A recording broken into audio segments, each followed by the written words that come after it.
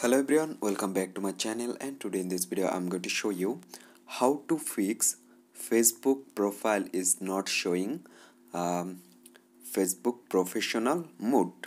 So how can you fix it if your profile is not showing professional mode?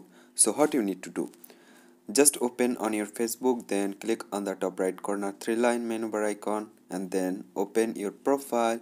And if you just click on this three dot icon, you can see there have no option professional mode. Right now, how can I fix it, or how can I get this professional mode? So for that, you just need to click on unlock profile. There you can see my profile is already locked. So first I need to unlock my profile.